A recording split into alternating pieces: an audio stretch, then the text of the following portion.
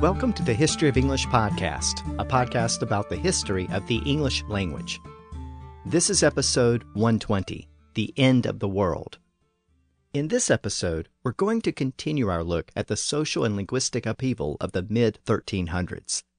And specifically, we're going to look at the devastating plague known as the Black Death. It was one of the worst plagues in human history, perhaps the worst. It killed about 1 out of every 3 people in Europe, and when it reached the English shores, it turned English society on its head. Most scholars agree that the Black Death was one of the major factors that led to the end of feudalism in England. The social and economic structure imposed by the Normans 3 centuries earlier started to break down, and the new system that emerged in its place put an emphasis on the use of English for the first time since the conquest. So this time, we'll explore those developments, and we'll see how the French language was one of the many victims of the Black Death in England. But before we begin, let me remind you that the website for the podcast is historyofenglishpodcast.com, and you can sign up to support the podcast and get bonus episodes and transcripts at patreon.com/historyoфenglish. Now this time, I want to look at one of the most tragic events in human history, the great sickness that swept through Europe and Asia in the mid-1300s. It wasn't the first plague to hit Europe, but it was certainly the most devastating since the collapse of the Roman Empire. It's almost impossible for us to comprehend the massive loss of life that occurred within a very short period of time. Now, societies deal with this circle of life all the time. No society is immune from death, and a certain amount of attrition is to be expected. Usually, as individual citizens pass away, the institutions of society continue on without interruption. But there is a breaking point. There's a point at which so many people die within a short period of time that the society can no longer cope with the consequences. There aren't enough people to grow food, to provide basic goods and services, to operate the government, to pay taxes, to provide protection. There aren't even enough people to bury the dead. When that happens, those traditional institutions of society break down, and a new social order has to be cobbled together from whatever remains. That was what happened in England and much of Europe in the mid-1300s. And that's why this event is so important to modern historians. Almost every aspect of society was affected. The economy, the social structure, the church, the language. They were all fundamentally changed by this massive plague and the tremendous loss of life that resulted. That's why many historians link the Black Death with the collapse of the feudal system in Western Europe. And over the next couple of episodes, I'm going to try to show how those two important events are fundamentally connected. Of course, our primary focus will be on the linguistic consequences of the plague, and in that regard, there were both immediate direct consequences and long-term indirect consequences. The long-term consequences had to do with the collapse of the traditional social order which had been imposed by the Normans. That social order was ruled by a small nobility who valued French and Latin over English. When that social order collapsed, the power of those nobles declined, and the power of the traditional English-speaking classes increased. And with that shift in power and influence, English was once again embraced as the primary language of the country. So again, in that regard, the English language was a beneficiary of these larger social and economic changes that were taking place. But in this episode, I want to focus on the more immediate and more direct consequences of the Black Death. When the plague hit England in 1348, there was an immediate impact on the churches and schools of England. The church was one of the hardest hit institutions because priests performed the last rites on the dying, so they were constantly exposed to the contagion. Monasteries were also confined institutions where the plague quickly spread from person to person. So within a couple of years, many of the educated clerics who were trained in Latin and French died out. Many of those clerics also served as teachers, and when they died out, that left the schools with a shortage of teachers who spoke Latin and French. Many of the new teachers who replaced them only spoke English, and that allowed English to re-emerge as the dominant language in the schools of England. So this time, we'll focus on those immediate developments, and next time, we'll explore some of the more long-term consequences. Since this episode will focus on the plague and the consequences for the schools of England, I wanted to begin by taking you back to a poem that I've mentioned in a couple of earlier episodes, most recently in episode 102. This is a poem about the disappearance of English from the schools of England after the Norman Conquest, and it survives in the handwriting of the scribe who is known as the Tremulous Hand because of his shaky writing style. We don't know if he composed the poem or if he simply copied it from another source, but it's a very emotional account of how the English language had been pushed aside by the Norman conquerors. Specifically, it laments the fact that English students were no longer being taught in their native language. Here's the main part of that poem in modern English, just to remind you of the sentiment. It reads, "Saint Bede was born here in Britain with us, and he wisely translated books so that the English people were taught through them. Abbot Alfrich, whom we call Alcuin, was a writer and translated 5 books, Genesis, Exodus, Deuteronomy, Numbers, Leviticus. Through these were our people taught in English. These people taught our people in English. Their light was not dark, it glowed fairly. Now is that teaching forsaken, and our people lost, and another people teaches our folk, and many of the teachers are damned, and that folk with them." I wanted to read that poem again because it reflects the overall state of education in England from the time of the conquest until the arrival of the Black Death in the mid-1300s. It shows how English was perceived as a peasant language, a local vernacular not worthy of formal education or serious literature. Having said that, we also know from prior episodes that English was making a comeback in the 1200s and early 1300s. Most people in England now spoke English as a first language. French was still the prestige language, and the nobles and other elites still tried to learn French because it was so valued, but it was clearly experiencing a decline. In the last episode, I mentioned how the English king, Edward III, tried to stop the decline of French by encouraging the members of Parliament to teach it to their children. He said that it would benefit them when they went off to war. So in that case, we see that even the nobles had to be encouraged to preserve the use of French. Well, the churches and monasteries were experiencing similar problems. In most cases, the monks weren't allowed to speak English. They were expected to speak Latin or French. But most of the monks spoke English as their first language, so it was common for them to speak to each other in English, and that irritated the abbots and other clerics who were in charge. So in the 1200s, the Benedictine monasteries at Canterbury and Westminster specifically prohibited the use of English, and they required all conversations to be in French. This same problem was also occurring in the schools. Most grammar schools were essentially church schools tied to a particular church or monastery. And as we just saw, teachers generally lectured in French, and students were taught to read and write in Latin. This same approach was extended to universities. And again, students were expected to converse in those educated languages, not English. But those rules were starting to be ignored. The universities tried to stop that trend, and the only way they knew how to do that was to prohibit the use of English altogether, just like many monasteries had done. So in the 1320s, several colleges at Oxford adopted specific rules that encouraged students to converse in Latin and allowed them to converse in French, but they were absolutely prohibited from speaking English. Peterhouse College at Cambridge adopted similar rules. Now, all of this reflects the relative state of English and French at the time.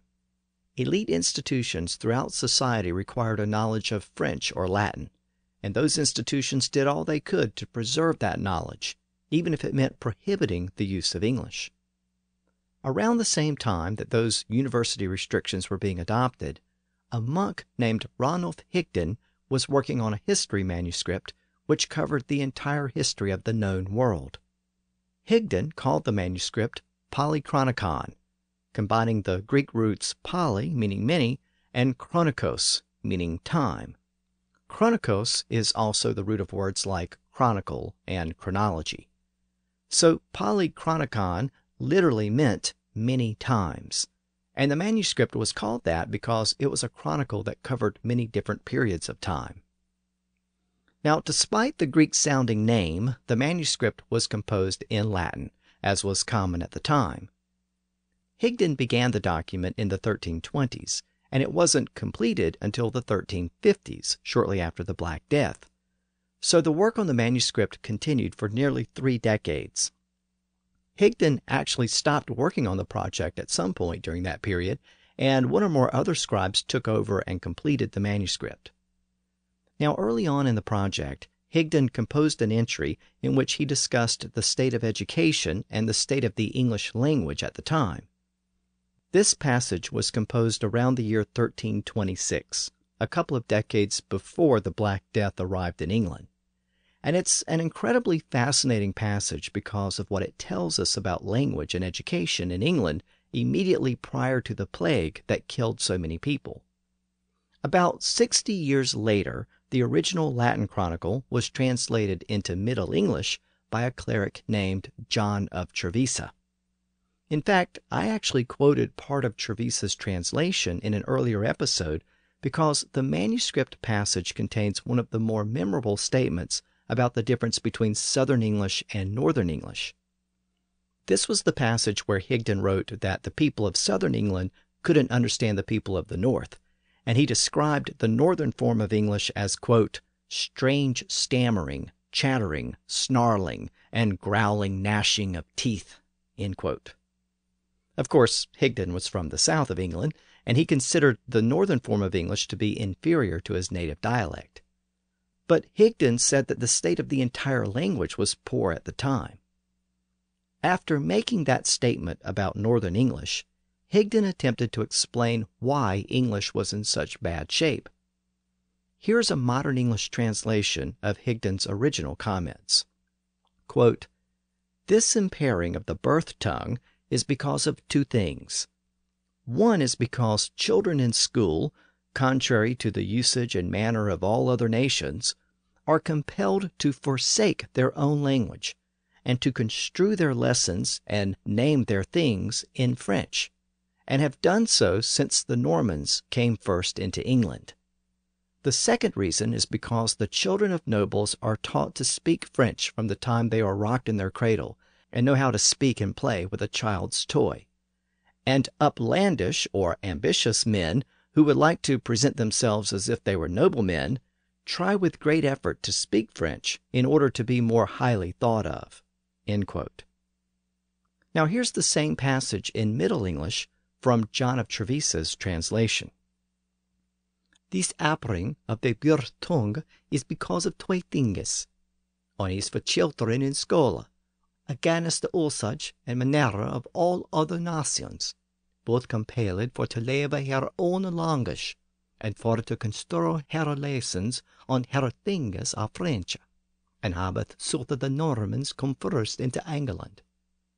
Also, gentlemen children both ye taught for to speak French, from time that both ye rocked in her cradle, and conneth speak and play with a child his broch, and uplandish man will liken himself to gentleman, and fondeth with great business for to speak French, for to be more told of."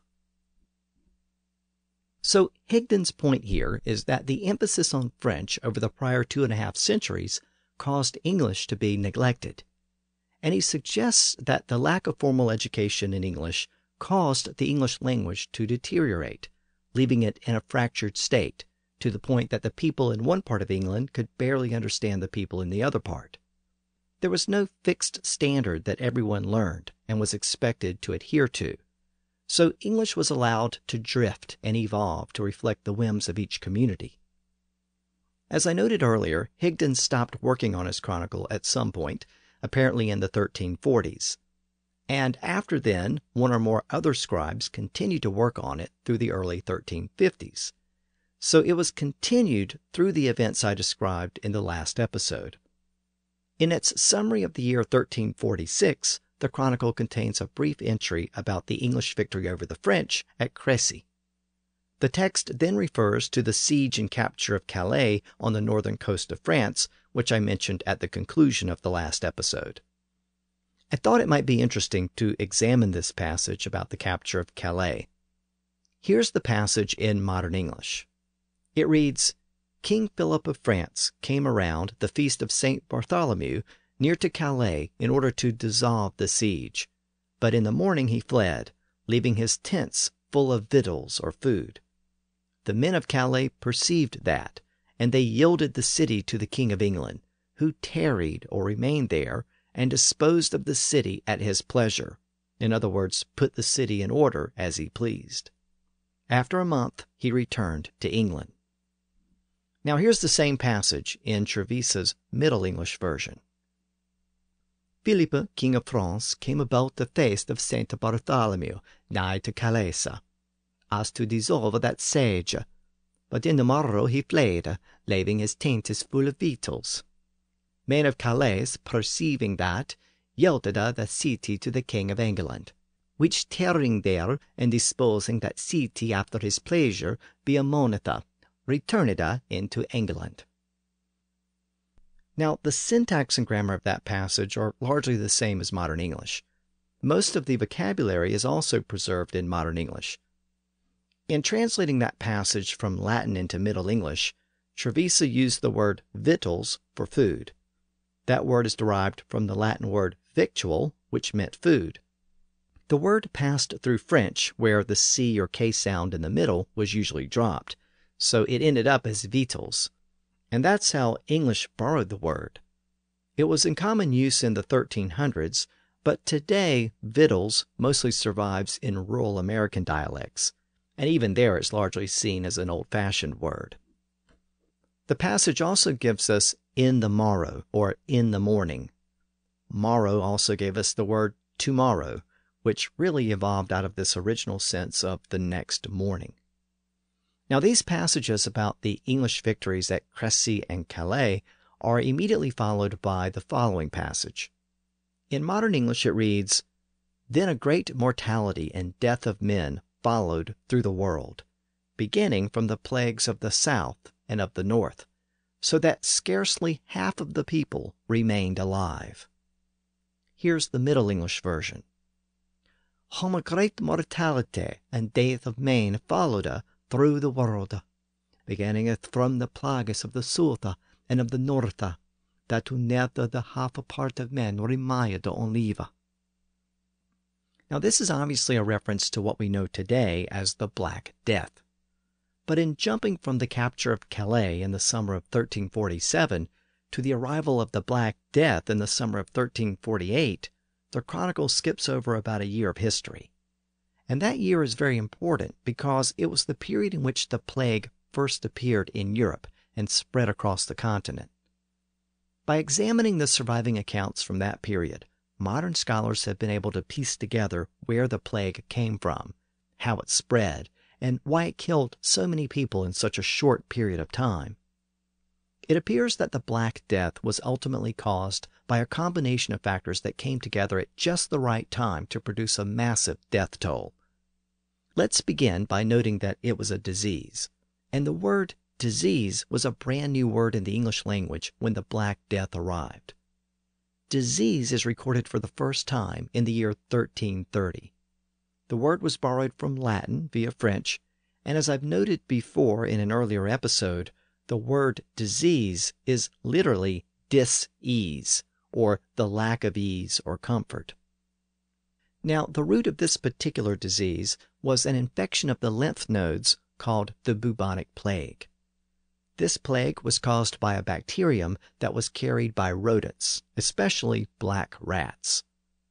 Over the centuries, black rats have been largely replaced with brown rats in much of Europe, but black rats were the more common variety in the 1300s, and they were common throughout Europe and Asia.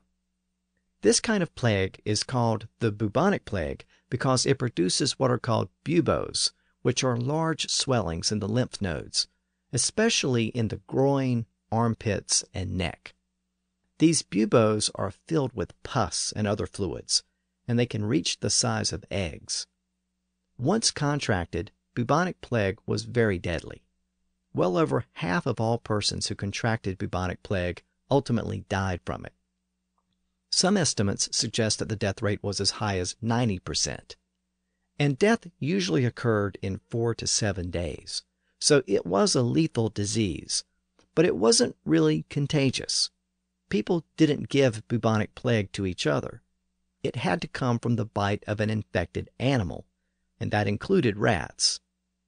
Now, even though rats were common in the Middle Ages, and rat bites happened, they weren't common enough to spread the disease across all of Europe in 2 years, wiping out over a third of the population in the process. So there had to be another factor, and that second factor was fleas. The bubonic plague was also spread by infected fleas. Certain species of fleas were attracted to the fur of the black rat.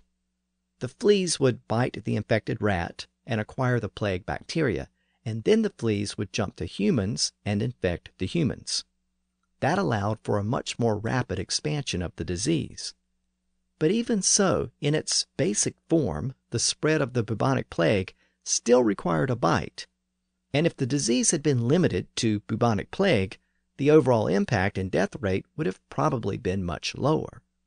But there was another, even more deadly phase called pneumonic plague.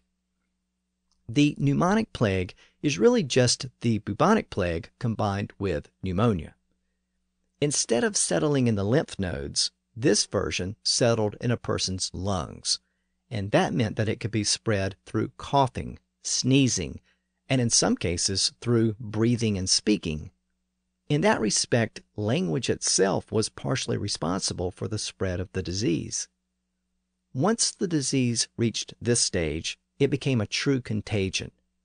Merely coming into contact with an infected person was enough to contract the disease. And given the growth of towns and cities, there were lots more people living together in close proximity, so that allowed the disease to spread rapidly throughout a village or town or city. Now, I should note that there is still some ongoing research into the factors that contributed to the Black Death. What I just presented is the traditional view that has developed over the past couple of centuries, but it's still subject to some refinement, and some experts believe that other factors were also at work. Recent research suggests that fleas may have spread the disease from person to person, not just from rats to people. As you may know, the study of insects is called entomology, and I'm much more comfortable discussing etymology than entomology, so I'll stick with the traditional view. But the important thing to understand is that the Black Death wasn't simply bubonic plague. It was a combination of diseases that were all ultimately derived from black rats that were infected with the plague bacteria. The disease evolved and took different forms and became more deadly as it spread to humans. Now, I should note that the bubonic plague wasn't new in the 1300s, and it didn't disappear after the 1300s. There was actually a massive outbreak of bubonic plague in Europe several centuries earlier near the end of the Roman Empire, and many scholars believe that that earlier outbreak contributed to the fall of the Roman Empire. So this type of plague has haunted humanity for centuries. But that begs the question, why was the outbreak of the bubonic and related plagues in the mid-1300s so bad? Why did it kill so many people in such a short period of time? And why did it encompass so much of the known world when earlier outbreaks tended to be confined to specific regions? Well, this is where a final important factor comes into play.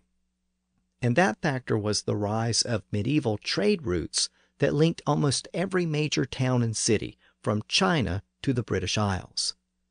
Since the mid-1200s, the East and West had been fundamentally linked by these trade routes that carried merchants and goods across Europe and Asia.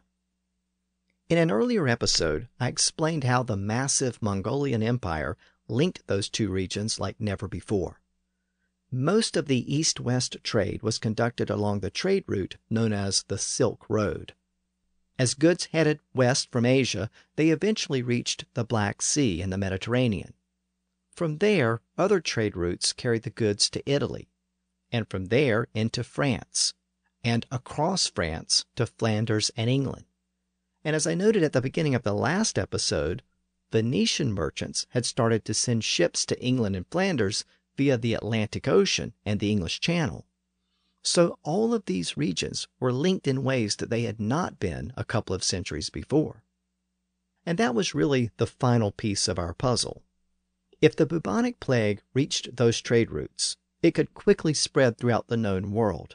And that's exactly what happened in the 1340s.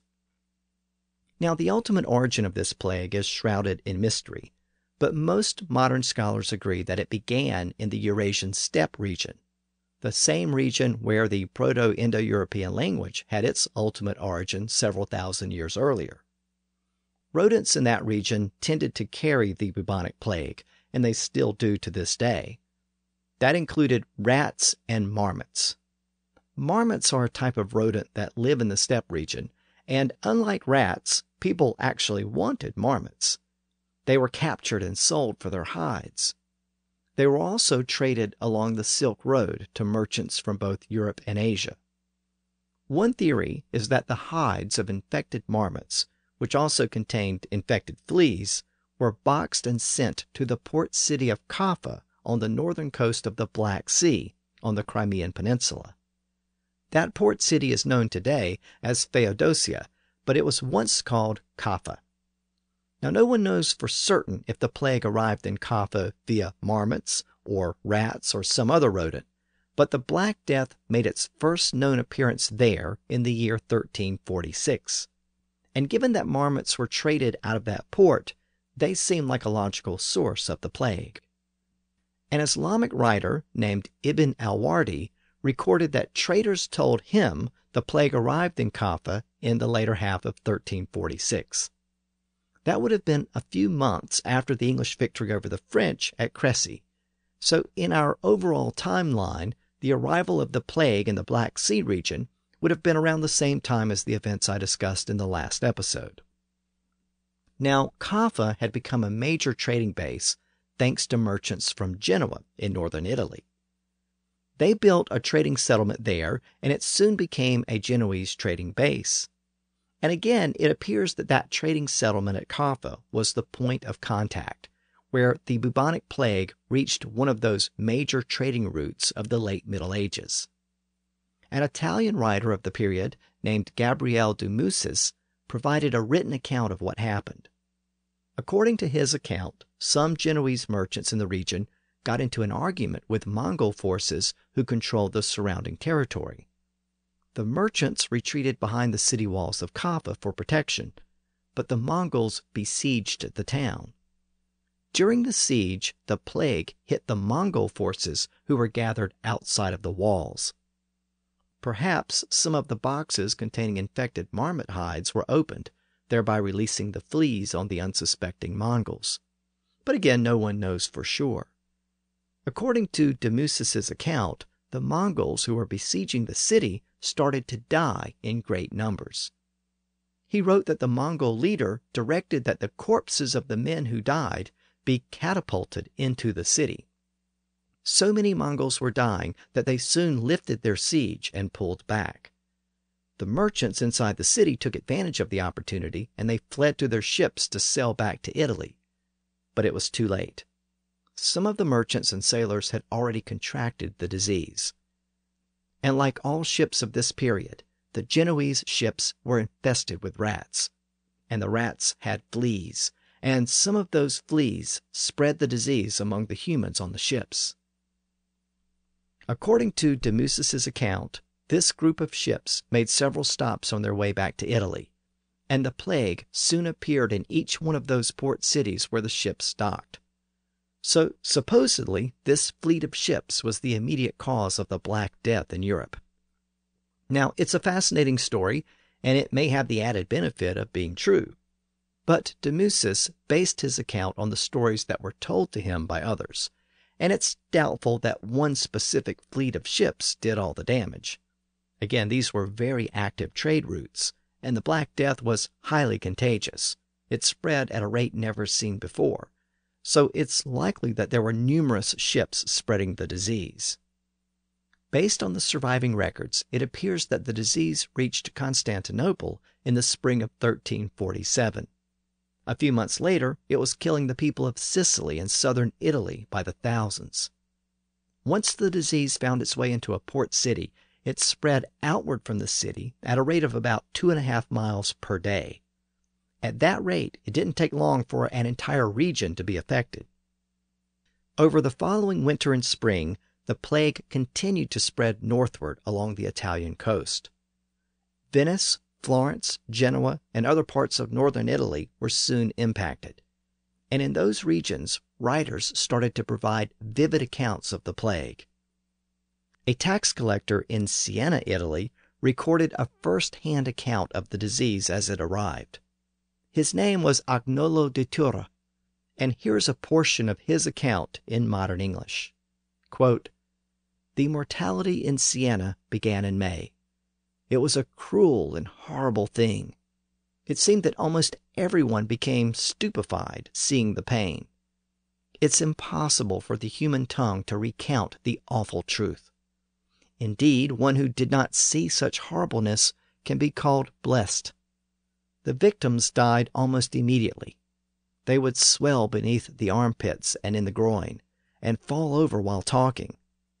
Father abandoned child, wife husband, one brother another.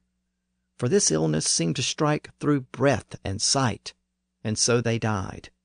None could be found to bury the dead for money or friendship. Members of a household brought their dead to a ditch as best they could, without priest, without divine offices. In many places in Siena, great pits were dug and piled deep with the multitude of dead. They died by the hundreds, both day and night, and all were thrown in those ditches and covered with earth.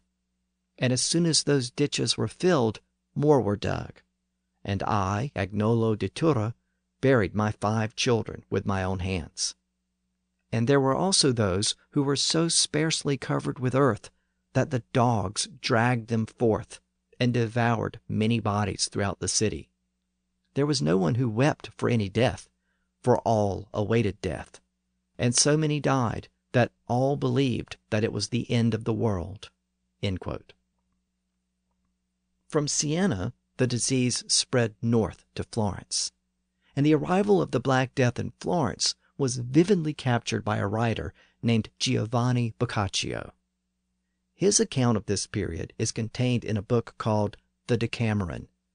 It's one of the most famous accounts of the Black Death in Europe. The book is the story of 10 noble men and women who flee the city of Florence to escape the plague. To pass the time, they tell each other stories, and the book is a collection of their respective tales. Now, if that sounds vaguely familiar, it should.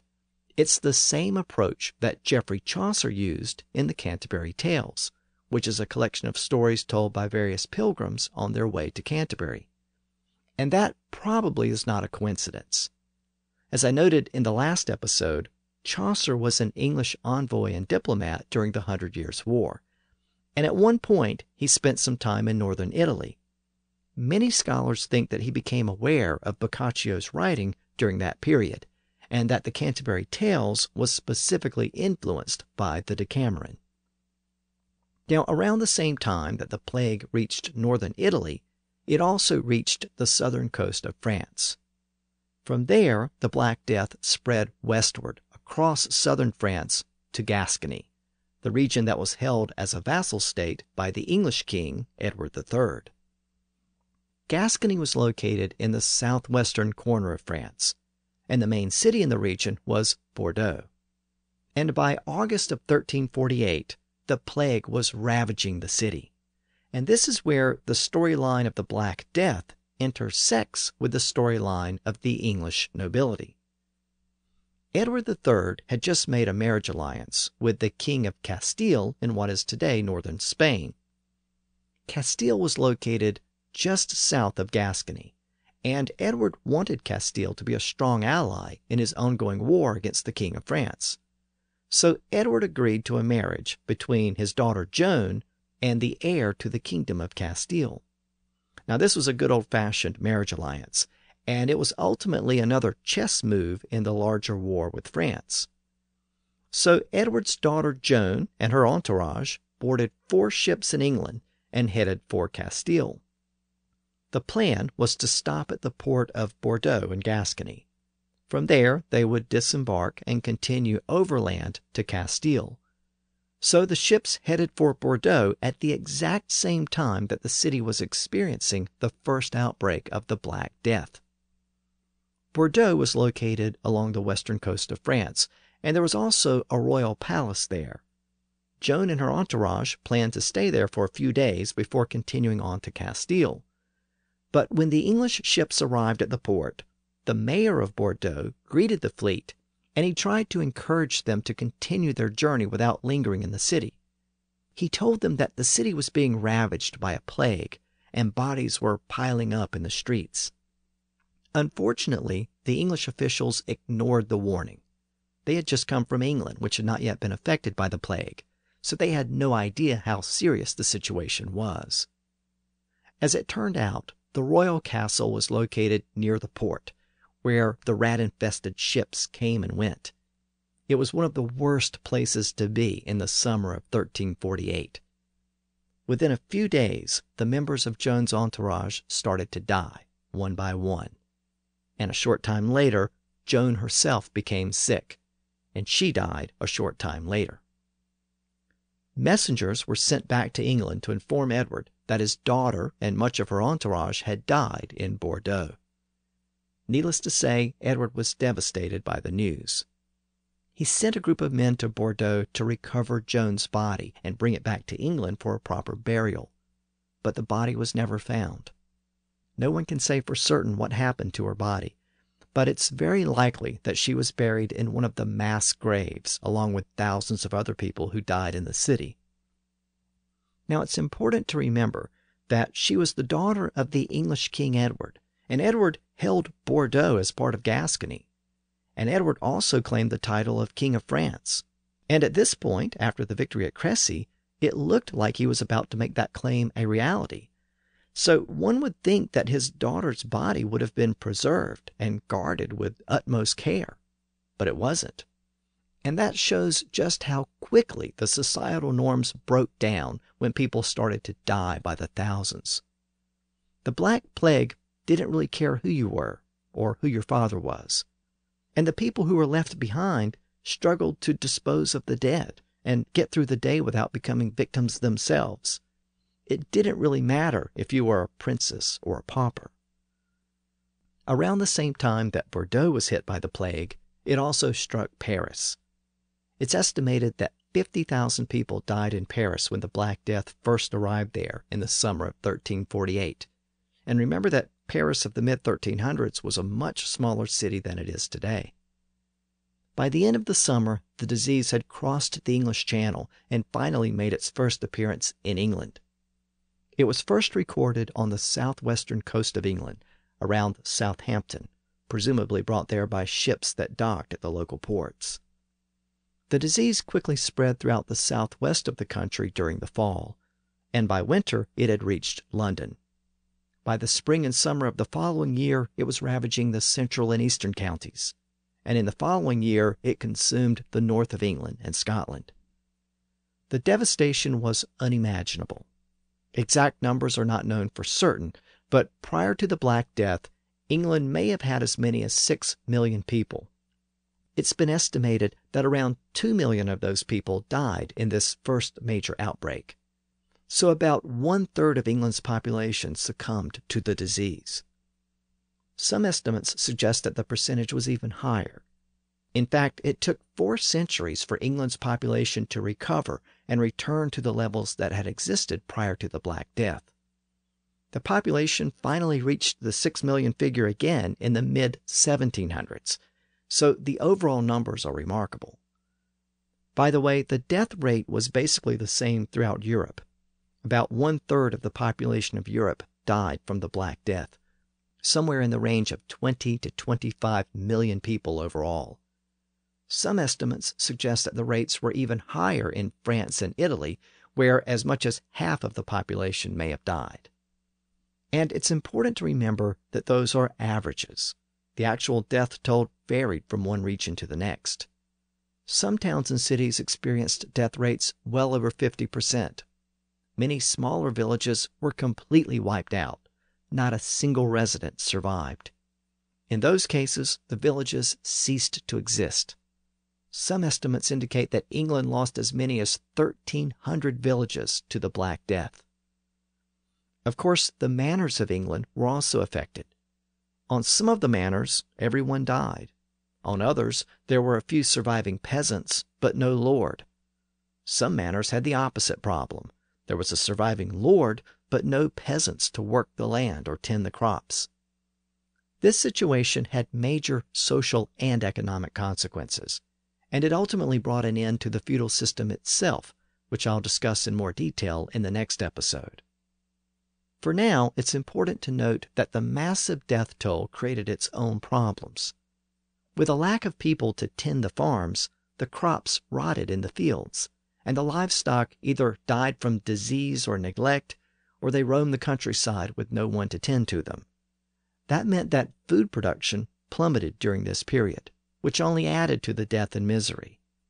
And the survivors couldn't rely on traders from other communities because they were also affected. Or maybe I should say they were also infected. Traders used the same trade routes and the same ports where the disease flourished, so they were especially vulnerable to the disease. This was the situation described in that passage from Polychronicon that I read earlier in the episode. John of Trevisa's Middle English translation described it as greata mortalite and death of men, a great mortality and death of men. That term, the great mortality, was a common term for the disease that ravaged Europe during this period. It was a term borrowed from French. The outbreak was also referred to as the plague or the pestilence, both loanwords from French. Sometimes it was simply called the death, using a native English word. But it wasn't called the Black Death, at least not yet. The term Black Plague first appeared in the 1600s, and Black Death appeared in the 1700s. Now, there are two different theories about why the disease came to be called the Black Death or Black Plague. One theory is that it was such a dark and miserable period that the word black was used to describe the general mood that prevailed at the time. The other theory is that it's based on a physical ailment caused by the plague. Victims often experienced bleeding under the skin that appeared as huge black splotches. So the Black Death may have been a reference to that common condition. Either way, it has become the accepted term for this outbreak of plague in the mid-1300s. Whatever it was called, it devastated almost every community it encountered. It didn't discriminate between rich and poor, noble and commoner, or believer and non-believer. In fact, religious communities were some of the hardest hit, and that was true at all levels. England had a tough time keeping an Archbishop of Canterbury because so many died during the 3 years of the Black Death. John de Stratford was the archbishop when the plague arrived, and he died around the time the plague made its first appearance in England, though he didn't actually die from the plague. He had been sick for a while before he died. The next choice was John de Ufford, but he died of the plague before he could be consecrated. Next up was a prominent English scholar named Thomas Bradwardine. He was the personal chaplain of the king, Edward III. He had even accompanied Edward to the Battle of Crécy and preached at the Mass after the victory. He was consecrated as the new archbishop in July of 1349, but a month later he developed a high fever.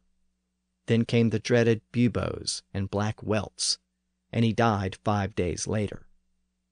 The lower clergy didn't fare much better.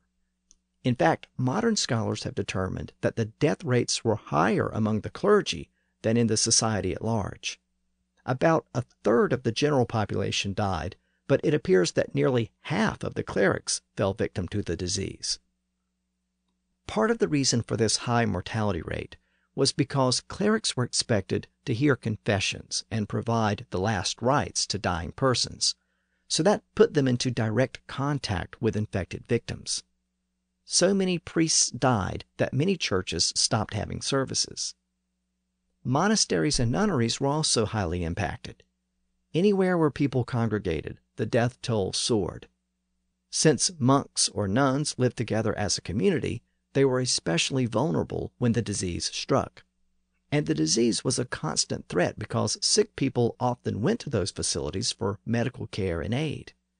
The net result is that the church was one of the hardest hit institutions in England. Now, most of the clergy were educated in Latin and French.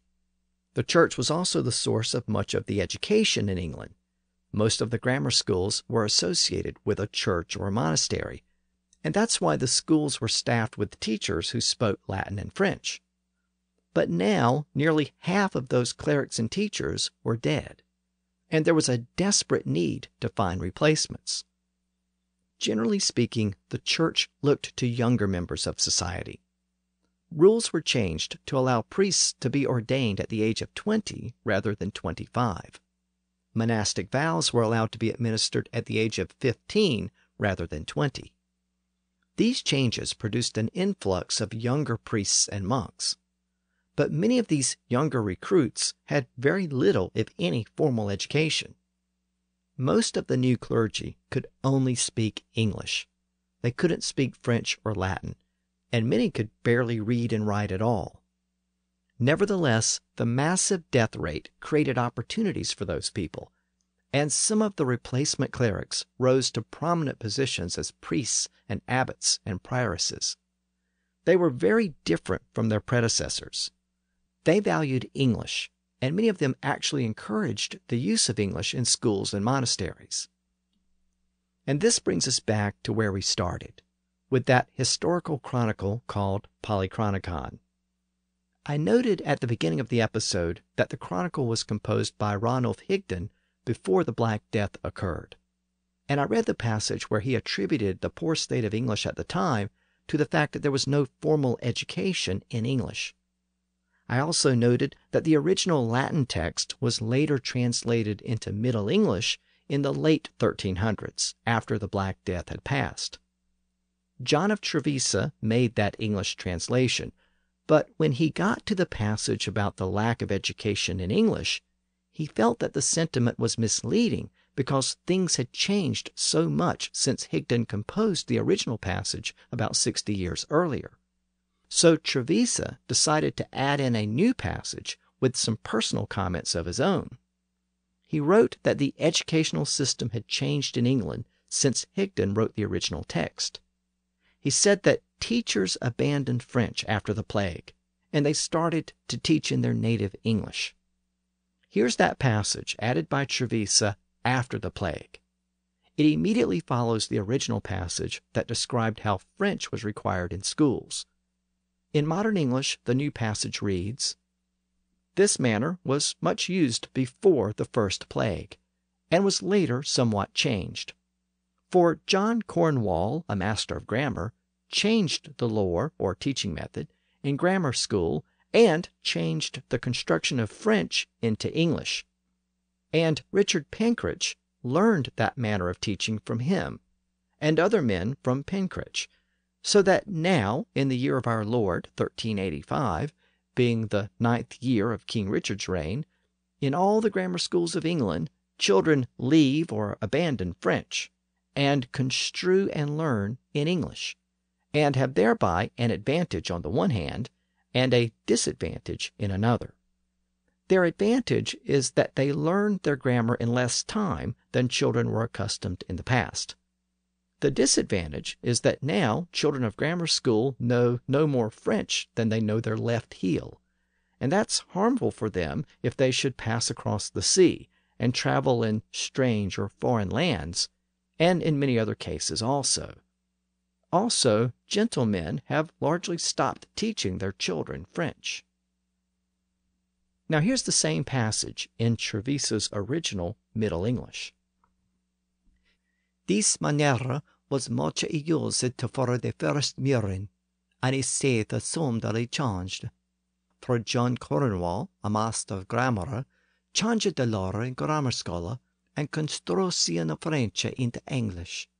And Richard Penkridge learned that manner teaching of him, and other men of Penkridge, so that now the year of our Lord 1345 of the second King Richard after the conquest, Nina, in all the grammar schools of England, children learneth French, and construeth and learneth on English, and habeth thereby advantage in one side, and disadvantage in another.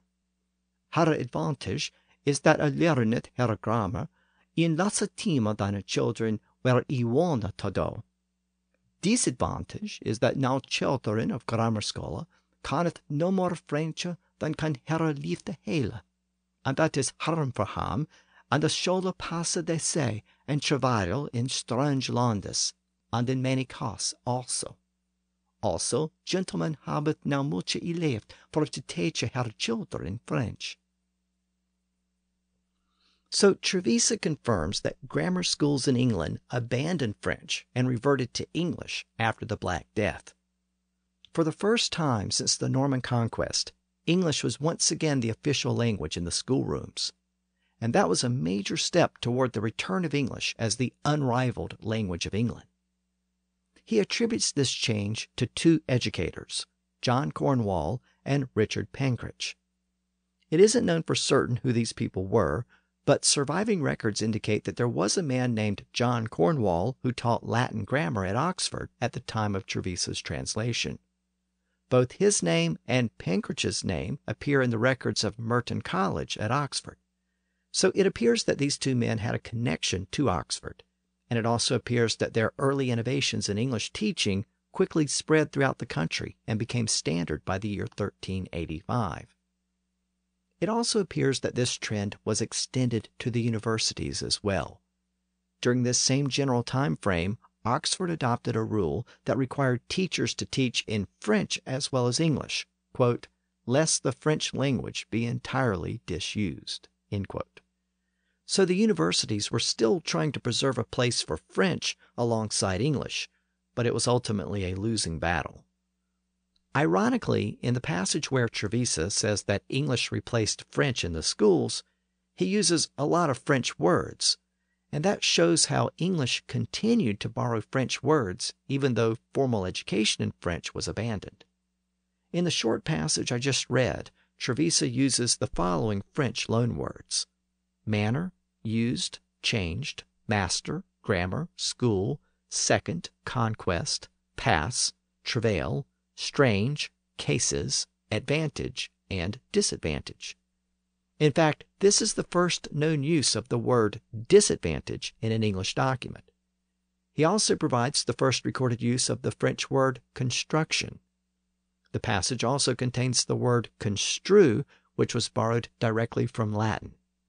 And to describe the plague itself, Trevisa uses the French word murine, which was borrowed into English as a term for an infectious disease, but it isn't used very much today.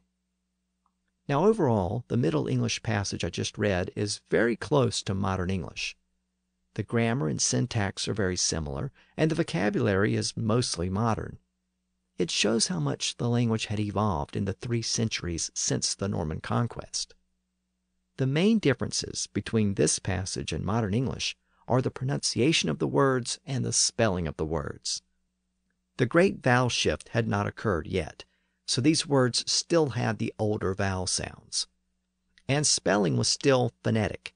It tended to vary from one scribe to the next. The passage also continues to use that Old English letter thorn for the th sound. It looked a lot like a P with the circle in the middle of the line rather than at the top of the line. The other unique Old English letters had stopped being used by this point, but the thorn survived. It didn't really disappear from English until the invention of the printing press, which lacked that letter. Interestingly, there are a few cases where Trevisa wanted to double that sound. In other words, he wanted to spell a word with back-to-back th sounds. For example, in one passage, he used the word sutha for since, and in the passage I just read, he used setha for later. In both words, he used a thorn for the first part of the sound and th for the second part. He spelled sutha S-U thorn T-H-E, and he spelled setha S-E thorn T-H-E. So even though thorn and th were two different ways of representing the same sound, Trevisa sometimes used them together. And that suggests that the two were somewhat interchangeable at the time. So that made it easy for English writers to drop the thorn altogether when the printing press came about. They were already using th to represent the same sound, so they didn't really need the thorn anymore. So it disappeared from English in the 1500s. Also, in the passage that I read at the beginning of the episode, Trevisa said that ambitious men tried to speak French in order to be better thought of, or as he wrote, for to be more told of. So here he ends the sentence with the preposition of. Now today we're told that it's bad English to end a sentence in a preposition, but that rule had not been adopted at this point in the 1300s. So here we can see that it was in fact common to end a sentence in a preposition in Middle English, and it's still common today despite the technical rules of English grammar. Trevisa's translation of Polychronicon reveals a great deal about the state of English in the late 1300s. But perhaps the greatest thing it reveals is that the Black Death had elevated the role of English in schoolrooms across England. 3 years after the plague arrived in England, it subsided, and this first massive wave of death came to an end. The plague would return over the next few decades, but it was never as severe as this initial outbreak from 1348 to 1351. One immediate consequence was a new generation of English-speaking clerics and school teachers, many of whom didn't speak French or Latin and had little interest in learning those languages. But this was only a small part of a larger transition that was taking place within English society. For those who were fortunate enough to survive the plague, many experienced a general increase in power and wealth. Suddenly, there was a lot of unclaimed land, and there was an increased demand for labor. The poor, downtrodden peasants found themselves in a position where they were able to bargain and negotiate for their services. That gave them a degree of power and wealth not seen since the feudal system arrived, and it was the beginning of the end of the feudal system itself. With the rise of these traditional English-speaking classes, there was also a rise in the prestige of the English language. Over the next decade, English would become the official language of the courts and of Parliament, thereby giving English an official status that it hadn't enjoyed since the conquest. These changes took place in conjunction with the ongoing 100 Years' War with France. So we really start to see how the war and the plague broke the hold that French had on English society. These events started to push French to the margins, and it paved the way for English to return as the dominant language of England. Next time, we'll explore some of the developments that took place in the decade after the Black Death subsided. We'll see how English benefited from the disruptions and devastation left in the wake of the plague, and we'll see how English once again became the language of English government. So, until next time, thanks for listening to the History of English podcast.